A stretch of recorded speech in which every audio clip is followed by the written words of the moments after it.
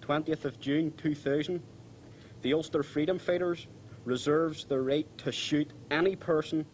Tonight's Spotlight can reveal that this masked u.f.f. terrorist is one of those at the centre of the Shankill feud. Loyalist paramilitary leaders are engaged in crisis talks to end the vicious war raging on the Shankill between the u.v.f. and the u.f.f. C Company. But the voices of peace are having to struggle to be heard above the cries of fear and loathing spawned by 7 weeks of violence. I hate them. I wish them all dead, every last one of them. And I know every one of them, and I'll never shut my mouth because they murdered my father. I feel that I'm a refugee from Lower Shankill because I was put out of my home with nowhere to go, carrying plastic bags full of mementos. There's no way that C Company will be ostracised from the rest of the organisation. I will not rest until I see C Company finished. As far as I'm concerned, these people are scum. A bitter internecine feud has ripped the heart out of the Shankill. The Ulster Volunteer Force and the Ulster Freedom Fighters are locked in a bloody conflict which has set families and neighbours at each other's throats. But what is the feud about? Is it, as the Secretary of State has suggested, pure gangsterism, a battle for control of the drugs trade? Or is there a political dimension to the front line on the Shankill? It was a parade by the Ulster Defence Association, the u.f.f.'s parent organisation, which brought gun law to the Shankill. The marchers carried a flag from the Loyalist Volunteer Force, a group hated by the u.v.f. who denounced the LVF as drug dealers. When u.v.f. supporters attacked the flag, the Shankill feud ignited. You don't attack parades. It's not a done thing. There was 5,000 UDA men on the Shankill Road on that Saturday of that parade, and they attacked. What did you expect? A UDA parade was attacked. The UVF brought that on themselves. Within hours, the u.f.f. hit back with 2 gun attacks on the bar from which the u.v.f. had attacked the parade. 6 people were wounded. If the UFF had not have attacked their ex-bar and not done all the things that they'd done, nobody would have been dead. The UVF wouldn't have needed to go out and do anything. Gunmen were back on the Shankill, with loyalists in their sights. The first deaths were Bobby Mahood and UDA man Jackie Coulter, gunned down by the u.v.f. as they sat in a car on the Crumlin Road. I feel it's just like a dream that's going to end, but it'll never end. They won't even let me grieve my husband. They went up to his grave, they lifted the flowers and they threw them in a skip. They just constantly torture me because I won't keep my mouth shut. And I don't intend to keep my mouth shut because I'm not afraid of the u.v.f. And I got my wee photo engraved. And you see that there that's red on it? That's what they are. The word is scum. Hatred of the u.v.f. has been made worse by the refusal of the PUP's representative on the Shankill to condemn the double murder. I think it's a tragedy. And what I'm saying is that the blame should lie fairly and squarely where it belongs, and that's the UFF and Lower Shankill. They were the people who created those deaths. Nobody else, them. The UFF's retaliation was equally brutal. Sam Rocket, a 22-year-old UVF man, was shot 7 times in front of his partner and baby daughter. The child's never ever going to remember Daddy, all because of him. Again, the political spokesman for the killers, John White of the Ulster Democratic Party, refused to condemn the UFF murder. The difficulty that I have in representing a paramilitary organisation is that you have to maintain their confidence. And when you go down that road of condemning, it doesn't help. The commander of the UFFC company is Johnny Adair. Convicted of directing terrorism, he was released under the Good Friday Agreement but rearrested within days of the outbreak of the feud. In Adair's absence, John White is the UVF's #1 target.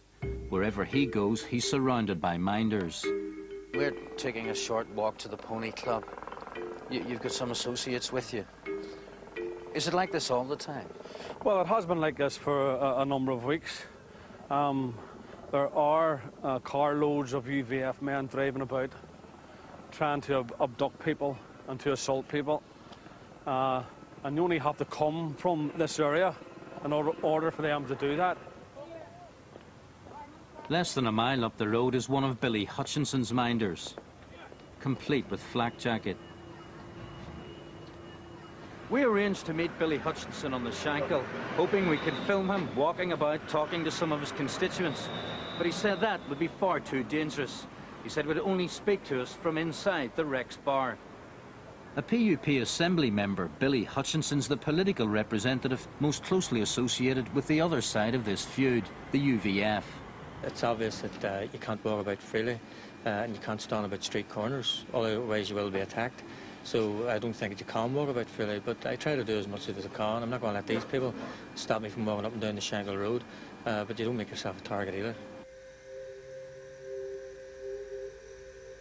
While the two figureheads are holed up at either end of the Shankill, both sides have unleashed a wave of terrifying intimidation on those they see as their enemy supporters. The Shankill has been virtually cut in two. The u.v.f. holds sway in the upper Shankill, its numbers swollen by hundreds of supporters driven out of the lower Shankill. There, the u.f.f.'s power base has been strengthened by supporters fleeing the other way. Some of those forced to move support neither side. We've had members of the Ulster Unionist Party put out, we've had supporters of the Ulster Unionist Party put out, and of course we've had people who would be neither members nor supporters, but yet we may have helped and would vote for Ulster Unionist candidates who have been put out. There's no hermetically sealed boxes of UDA, u.v.f. and community. There's just one box here, it's the community. I'm an innocent man here, put out of my home for no wrong, and there's many people in this area, I'll tell you. There's even ones that put me out of my home, I'll tell you, that I'm not a UDA man, or any organisation, and I just can't understand it. It's scandalous, scandalous. I'm innocent. That man says he was the victim of the u.v.f. The anger and misery is the same on both sides. Many of these families are the victims of the u.f.f. There's a family here, sisters. Their mother was buried on a Monday, and we're all 5 families put out in Wednesday. How are we meant to grieve for our mother? That's not on her money graveyard, but like saying scumbags. It's very difficult to prove who did what, unless you were there actually to see it happening. Then people just walked in and took my home over, so they did. I have a son serving in the forces, and my son's being threatened. He's not even here. He's in Sierra Leone. When my son phoned from Sierra Leone last night, they told my son to get effing off the phone, as effing whoever man didn't live there. John waits on the TV and radio day in and day out, giving his say, but there's nobody coming forward to give our say. Nobody. It's all what the u.v.f.'s doing on the poor innocent UDA. There's nothing being said about our ones. We just can't put a foot to doors and tell people you have half an hour to get out and walk into their homes. I got nothing out of my home. Absolutely nothing. I had to leave my nightclothes. I'm heartbroken. I love my house. I love the area. I love my neighbours. I never in my wildest dreams thought they would ever had to leave it. I'm not the only pensioner that put out. They put a 94-year-old woman out yesterday, I just heard. There was 4 of them actually, but there was about 30 or 40 at the diamond, at the corner. And the minute I left that house, they were in and wrecked and smashed all around them. I felt terrible. I really did feel terrible. I cried, I broke my heart. There are claims and counter-claims, but the housing executive says more than 100 families have left the lower Shankill. Johnny Adair's wife disagrees. It's the u.v.f. that is intimidating their own people.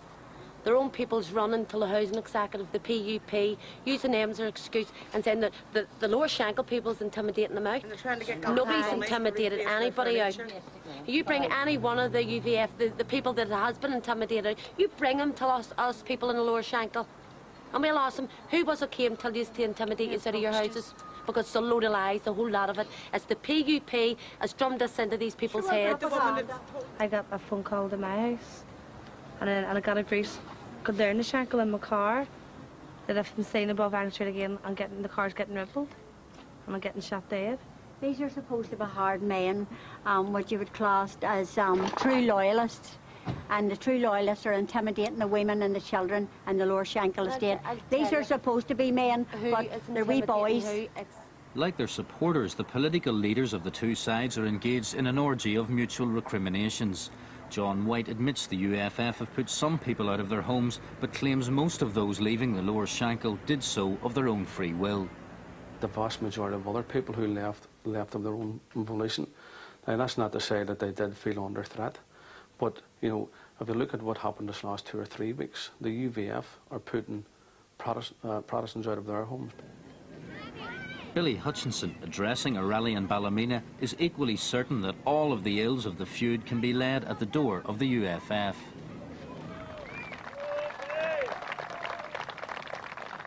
And tagged for quite some time because of a stand for democracy. Billy Hutchinson.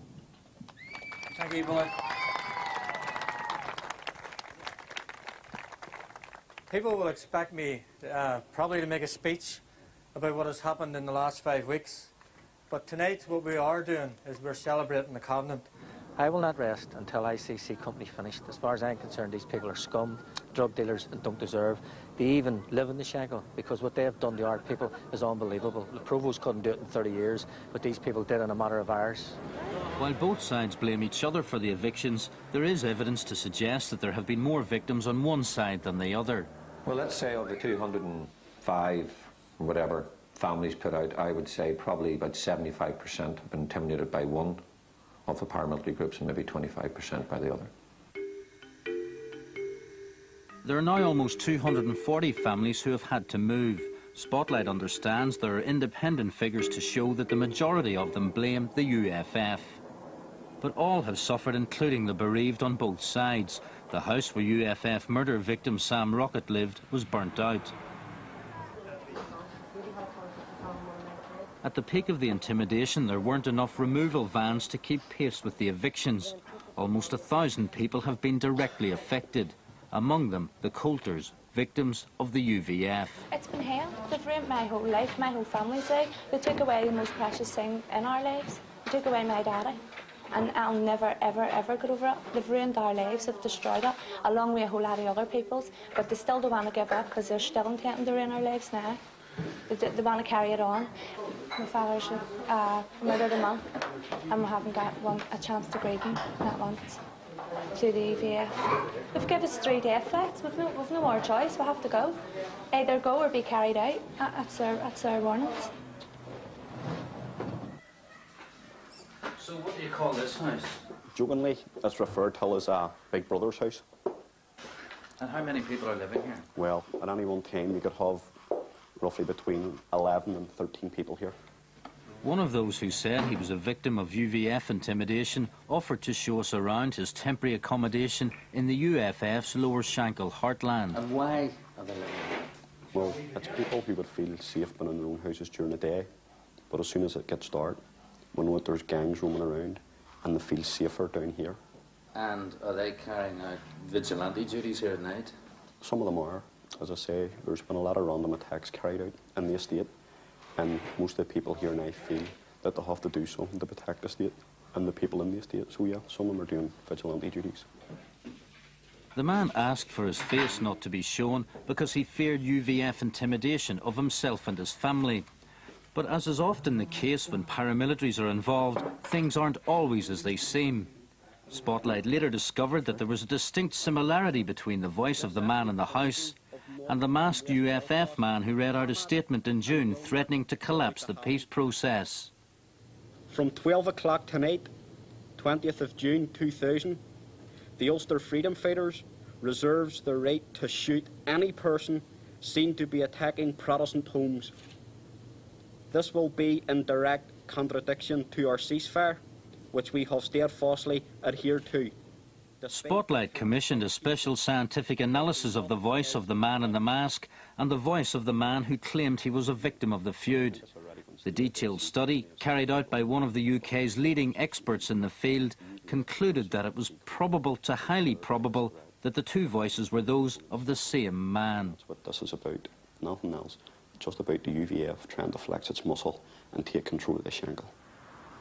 Spotlight understands efforts are being made to broker a compromise involving senior military representatives from both sides outside the Shankill.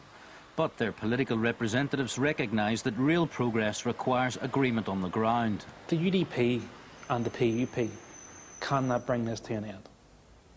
All we can do is use influence. Just as other community leaders or other political parties can use their influence. Ultimately, it's up to the leadership in the UDA and in the u.v.f. to decide if they want to have this resolved. This is Gary Smicker-Smith, seen here with Johnny Adair. He told Spotlight there will be no peace without the agreement of the u.f.f. C Company. Supporters of C Company, including Gary Smith, have been involved in a series of high-profile demonstrations. At Drumcree, they marched under a Shankill Road C Company banner, wearing u.f.f. T-shirts. Like Adair, Gary Smith was released early under the terms of the agreement. He was serving 16 years for conspiracy to murder. These pictures were taken days before Johnny Adair was sent back to jail. One of the men accompanying John White at the funeral of feud murder victim Bobby Mahood was William Winky Dodds. He was another willing to march under the C Company banner in a u.f.f. T-shirt with Johnny Adair and his dog. A dog with a T-shirt. What sort of message does that send out to loyalism, or about loyalism? You know, people think we're fools, Neanderthals with their knuckles trailing the ground. Here is Winky Dodds again, this time when scuffles broke out in the Lower Shankill prior to Adair's re-imprisonment. William Dodds is part of the UDA delegation to General John de Chastelin's decommissioning body. He has 11 terrorist convictions, as well as burglary, robbery and criminal damage. Another prominent loyalist seen marching under the C Company banner is William Samuel Courtney. He's known as Mo. His convictions cover assault, criminal damage, hijacking, robbery, riotous behaviour and assaulting police. Mo Courtney is linked to a restorative justice project which aims to steer young people away from crime. The project is partially funded by the government. On the day the feud erupted, C Company's members took to the stage and fired a volley of shots into the air. If we talk about C Company, because that's all I want to talk about, I think that there are other strands of the u.f.f. who don't want to be going down this road, but they're taking us into a cul-de-sac, and I think it's a very dangerous cul-de-sac. And, you know, I believe that loyalism, when it does come out, will be in very bad shape. John White was on the stage during the volley of shots. He denies the crowd took one of the gunmen to be Johnny Adair. No, that's absolute nonsense. You know, that wasn't the case. The men that came on were heavily disguised, and I don't think anyone would have known who they were. The crowd made no suggestion that this was Johnny Adair on the stage? None whatsoever. And, you know, this can all be checked out. This is, you know, complete fabrication. And, you know, I don't know where it's coming from. I have my ideas. But if you would check with the media who were there, you know, they could confirm that that's nonsense. An eyewitness media report of the incident referred to the masked leader, whom the crowd clearly took to be Adair. The security force cameras on the top of Divis Tower have a clear view of the platform where the gunmen appeared. We understand the footage was examined to see if Adair was on the stage. We also understand the footage is being examined to see if this man is Gary Smicker-Smith, who was freed under the terms of the agreement.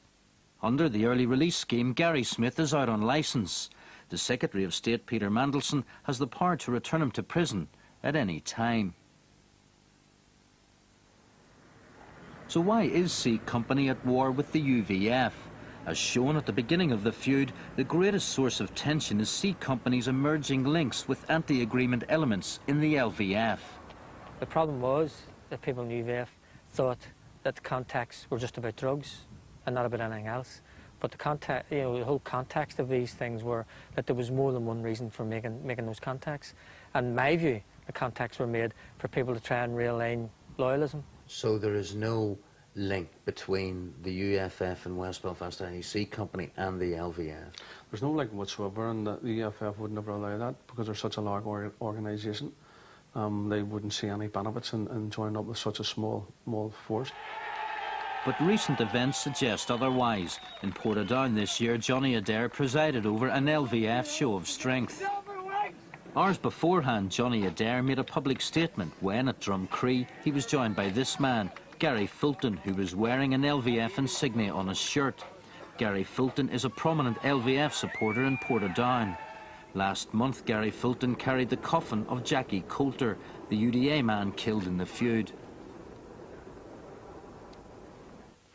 The allegations of drug dealing that surround C Company have led to questions about Johnny Adair and John White's income. Mr. White lives in North Down and has half a dozen houses on the Shankill. Well, I've worked hard all my life. From I was 11 years of age, I worked, you know, and I always had savings. And while I was in prison, I worked very hard also. And I was able to save the money that I made out of handicrafts, etc. And I invested my money in the stock exchange and invested in properties.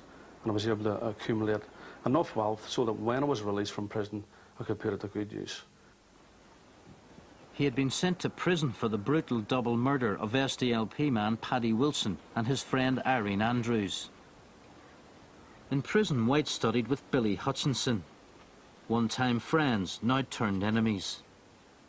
I was concerned at the number of Protestants been killed by the u.v.f, which I spoke out about. And I think this is when the personalities crept in between Billy and myself and turned into almost hatred. I've heard what John White has had to say, and I know what he's at in the background with other people, and I certainly wouldn't be meeting with him. I'm fed up listening to seeing his crocodile tears and listening to his words of peace. And every time he mentions words of peace, someone else gets attacked. 2 weeks into the feud, Billy Hutchinson went on holiday to France. Inevitably, he was accused of running away. Billy Hutchinson also served a life sentence for murdering 2 Catholics, Michael Loughran and Edward Morgan, when he was 19. It was while in prison he developed a passion for running. I wouldn't be too worried about drug dealers, what they write. You know, I'm here on a holiday, which was a planned holiday, and you don't book one of these things, you know, like overnight. You just don't walk into a travel agent and book a holiday like this. It has to be booked months and months in advance, and this thing was booked, you know, quite some time ago. I've had to do and listen to people on the telephone, and I'd prefer to have been on the Shankill rather than here. But circumstances dictated differently, and I'm here, and I'll be back again shortly, and I'll be up and down the Shankill for everybody to see. On the night he returned home from France, he refused to be searched when stopped by the police. The DMSU came into the car and trailed me out of it into the middle of the street. And then they said, we're doing a body search, and I says, you're not. And they put my arm up my back and threw me into a Land Rover and took me down the road. The feud saw the first explosion on the Shankill since the bomb when 10 people died. The u.v.f planted a device outside a prisoner's scheme where John White had an office. Bomb components were discovered in the debris.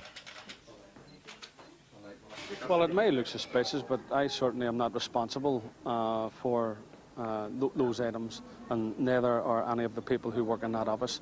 That office is used by a large number of people. It's used by ex-prisoner groups. It's used by lower down public coming into it, and certainly we're not responsible for those items that were found. And have the police spoken to you since the bomb components were discovered?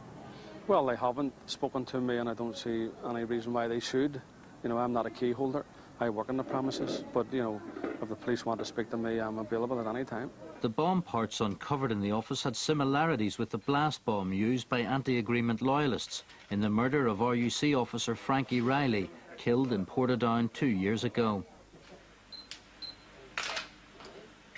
Another arms find was uncovered in a house in Snugville Street. John White showed Spotlight details of his properties, including an insurance document for the same house where the weapons were uncovered. I had an interest in that house some years ago when I attempted to purchase it, but the solicitor of the other person who was buying it off didn't produce the deeds. He had lost the deeds. So, you know, I couldn't really legally own the house until the deeds were reconstituted by the other party, and that didn't happen. Spotlight has seen the secret report which sets out the reasons for Johnny Adair's re-imprisonment. It says he had been building up a significant drugs empire since his early release. Drugs have been sold from a derelict flat in the Lower Shankill for some time. The building is known locally as the Drugs House. Well, you tell me, is there a drugs house in the Lower Shankill? Are people operating it 24 hours a day? Are people being allowed to operate it? You tell me.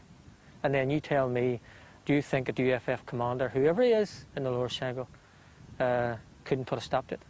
There's no doubt that there is drugs being sold in the Lower Shankill, and the police have arrested individuals on several occasions But, you know, I'm convinced it's not a structural thing within the UDA. Can you put your hand on your heart and say that the u.v.f. has never been involved in drugs? No, I can't, because u.v.f. men have been involved in drugs and u.v.f. men will be in the future. But what I can't say is that the leadership has a policy, and that policy is that no member of the organisation is allowed to deal in drugs, and they will frown on it very, very badly. And my understanding is that the penalty is death for people dealing in drugs. And, you know, the difference between the u.v.f. and u.f.f. is that there seems to be people in the u.f.f. leadership who seem to either support it, agree with it, or are dabbling in it. John White is equally critical of the leadership Billy Hutchinson has displayed during the feud. And I personally believe that he has been responsible for exacerbating the situation. The 2 weeks that he was away, for example, when he ran to wherever he went to, there was a lull, you know, in the violence between both sides. Am I the man who run away and I'm back excited? Well, I mean, sure, they can't have their cake and eat it. Either I'm a coward or I'm making it harder for them. Shortly after his return from France, a bomb was thrown at Billy Hutchinson's family home. I've come to a stage now where I accept that I am a target, and I've come to a stage to accept that, you know, that at some stage, you know, somebody will probably kill me. But there's nothing I can do about that. I have to get on with my job. If I was that worried, you know, I wouldn't have got involved in politics in the first place. Although John White says he's pro-agreement, he concedes many of those he represents in the Lower Shankill feel disillusioned. Well, there's no doubt if you ask anyone in this area what they feel about the agreement, they'll tell you that the Republicans and Nationalists are getting more out of it than Loyalists, and they would probably have a different viewpoint on whether they would vote for it if given an option to do so. And, you know, that has had a very negative effect, you know, on people's support for the Good Friday Agreement. Further evidence of an anti-agreement dimension to this feud is contained in many of the crude propaganda sheets. The prospect for peace must remain slim while the statements on the ground remain so divergent. For the u.v.f. and the Shankill, there can be only one lasting solution to the feud. That is, Johnny Adair's C Company must go. I want to see the u.f.f. disband C Company. That's what I want to see. And I won't be happy until that happens. And as far as I'm concerned, you know, the problems that exist are the problems that have been created by C Company. Well, if they've adopted that position, there'll never be a solution. You know, C Company has the full support of the UDA, and that was witnessed in the statement that the u.v.f. issued a couple of weeks ago, saying this is not about C Company, and there's no way that C Company will be ostracised from the rest of the organisation. So the u.v.f. and the PUP need to come to terms with that. Even if the feud can be resolved, Billy Hutchinson believes the killings will continue. Of course I want to see a resolution to it. I may not agree with the resolution, but what I can tell you, Kevin, is that you will be reporting the death of more u.v.f. men, whether there's a resolution to this or not, because I'm convinced that there are still 2 people who are on the u.v.f. side that will be killed, and they'll be killed by the LVF. And C Company will be involved in it up to their necks, and they will not admit responsibility. One of those he's referring to is a u.v.f. commander. The other is Billy Hutchinson himself. John White is also living under a serious death threat. Like all the parties to the conflict, he rejects his enemy's accusations. I'd recognised for a very, very long time that the violence was futile and that the people were suffering so much that something needed to be done. There had to be change, and I took advantage of the situation, and I'm glad to say that I used my influence in order to help bring about the ceasefire.